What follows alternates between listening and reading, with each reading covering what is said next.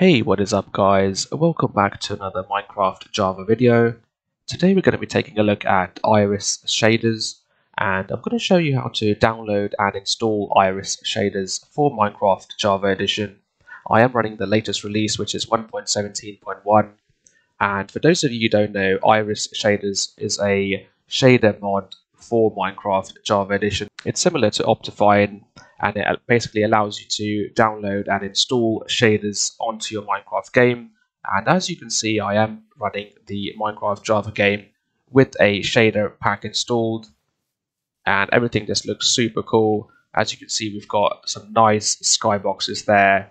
We've got shadows, we've got the sun that has changed as well. I am actually running the Silders shader version 1.29. And if we just go back, we can see that the menu for Iris shaders as well is different. You can see we've got general, quality, advanced, and then shader packs here. I've also gone ahead and put everything to the maximum. As you can see, I've put the view distance to 32 chunks, everything on fancy, put all the sliders to the maximum. And the good thing is that Iris shaders actually comes with sodium as well. So when you install Iris shaders, it will say Iris and sodium, and the sodium mod basically improves the performance in Minecraft, so you get better frame rates. If you see on the top left there, I am getting between 70 to 90 FPS. Now, if I was running this on Optifine, I wouldn't get that many frames per second. I would get close to 30 to 40 FPS. It almost doubles your FPS when you play with Iris shaders alongside the sodium mod.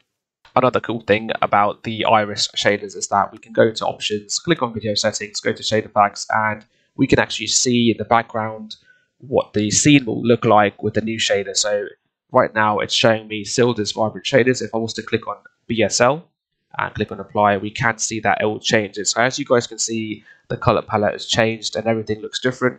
Now if I go to another one like Zeus Renewed, again that looks different as well. So it's really cool. We could actually change our shaders here, and we could actually see the shaders change in the background. Now, another interesting thing about the Iris shaders is that it's only been active for close to 8 months now. The creators of Iris shaders have done a really good job to bring this to the latest release, and it's really cool because when we do get an upgrade for Minecraft Java Edition, we can be sure that Iris shaders would be one of the first shader mods that we can start using, because with Optifine we did have to wait a few weeks for that to get released for the latest version. So in terms of the actual updates for Iris shaders, it is quite up to date, and the team has been working really hard to work out all the bug fixes. In the current releases you may experience a few crashes and a few compatibility issues with the older shader packs, so just bear that in mind. Okay, so I'm now going to show you guys how to download and install Iris shaders alongside the sodium mod for your Minecraft Java Edition version 1.17.1.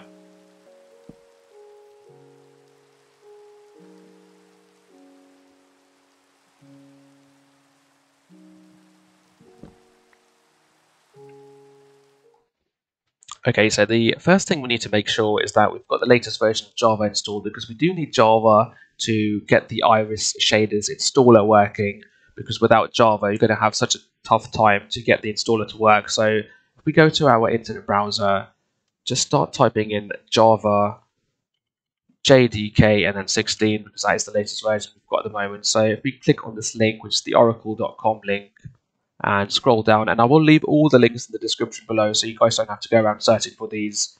And if we click on the Windows x64 installer, because I am running Windows, let's download this file. Alright, so as you guys can see, the JDK version 16 file is finished downloading, so we can close this down. The next thing we need to download is the actual Iris shaders mod. So if you start typing in Iris shaders, and if we go to the link, which is irisshaders.net, and it's this website, it's the main website for the Iris shaders mod. And if we click on download now, click on download universal jar, and this will download the latest version of Iris shaders. Let's click on keep, and let's wait for that to finish downloading and scanning.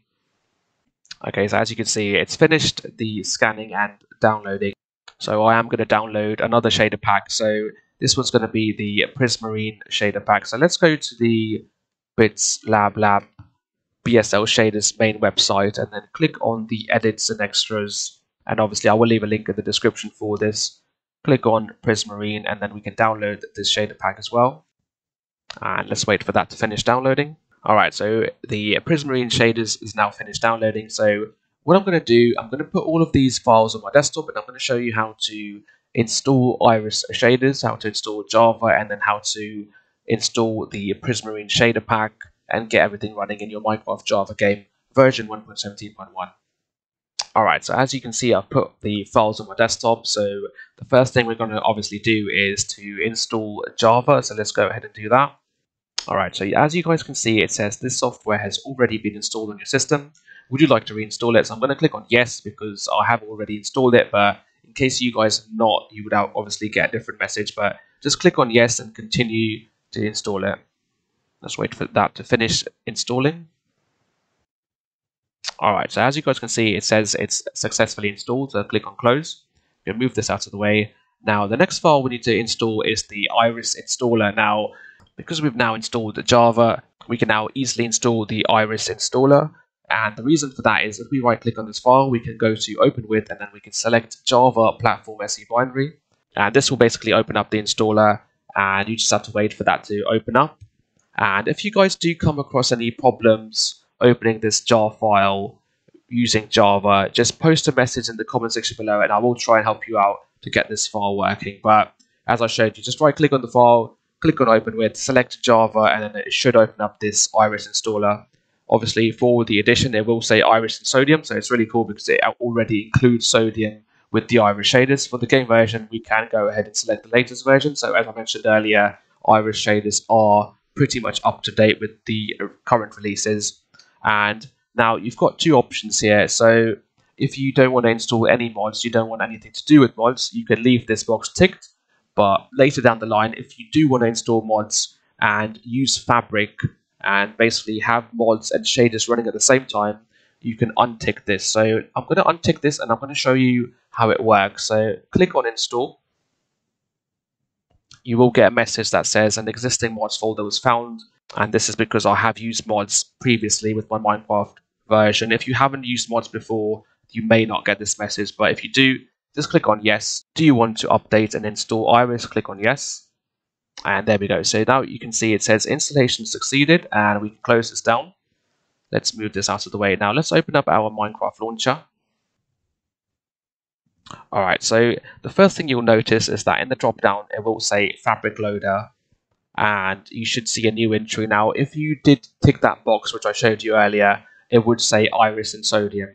So now that it says Fabric, it's really cool because we can actually now keep Iris shaders and Sodium and we can basically install new mods for Fabric and run the mods and the shaders at the same time. So if we go to installations, you can see I've got Fabric Loader here for version 1.17.1.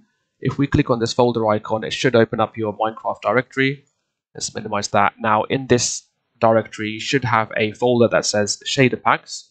If you don't have this folder, just right click anywhere here, click on new, click on folder, and then rename it to shader packs. So it looks like this basically.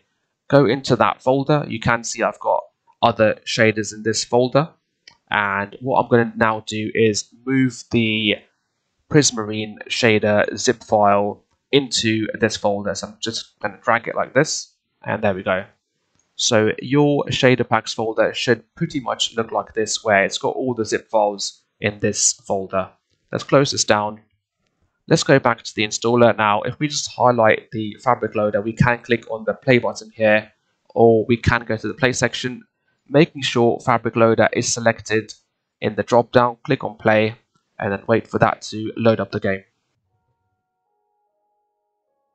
Alright, so as you guys can see, the game is now loaded and I have got some mods installed as well. So if I click on mods, you can see I've got Fabric API. Obviously we've got the Iris client there, we've got mod menu, and we've got Sodium. Now if I click on options, go to video setting, click on shader packs. Now we can select the new shader pack that we installed, which is Prismarine. So click on Prismarine shader zip file and then click on apply, done, and then click on close. Now we can actually go back into our game and it should basically load the game with the new shader file. There we go, and as you guys can see, we now have the Prismarine shaders and it's running the game. Obviously we've got a different sky. As you guys can see, this is another cool shader pack that's based on the BSL shaders, which I do quite like. So yeah, this is how we can use Iris shaders alongside Sodium and Fabric and get everything up and running. If you guys found this video useful, please do give us a like. If you have any comments or queries about using Iris shaders or how to install it and how it works, please do leave it in the comment section below. Obviously, please do subscribe to this channel to help support it, help it grow. And I'll see you guys next time. Thank you for watching.